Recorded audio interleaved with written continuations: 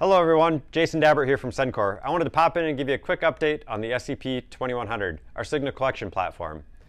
As a quick refresher, this is a small throwdown box for acquiring and transporting your content across the open internet using any of the popular streaming protocols.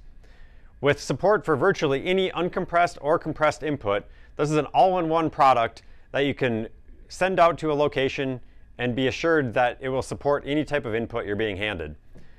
We support both MPEG2 and H.264 codecs on the input, as well as H.264 on the output. On the streaming protocol side, we support both SRT and Zixi, as well as traditional MPEG over IP, and soon, RIST.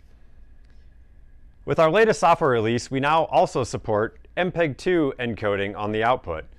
This really rounds out the codec feature support on the product and really gives a solution that can feed any type of system, whether that's legacy or more modern.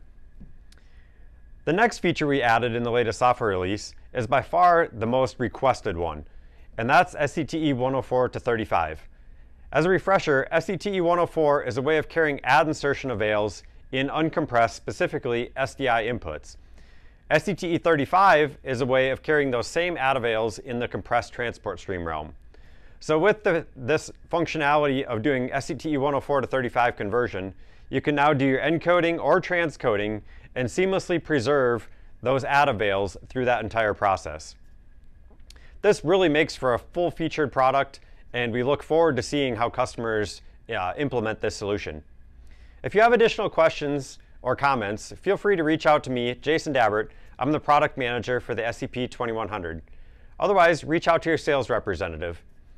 I invite you to check out Sencore.com for data sheets or additional product details, and also be sure to check out our YouTube channel for more videos just like these. Thank you.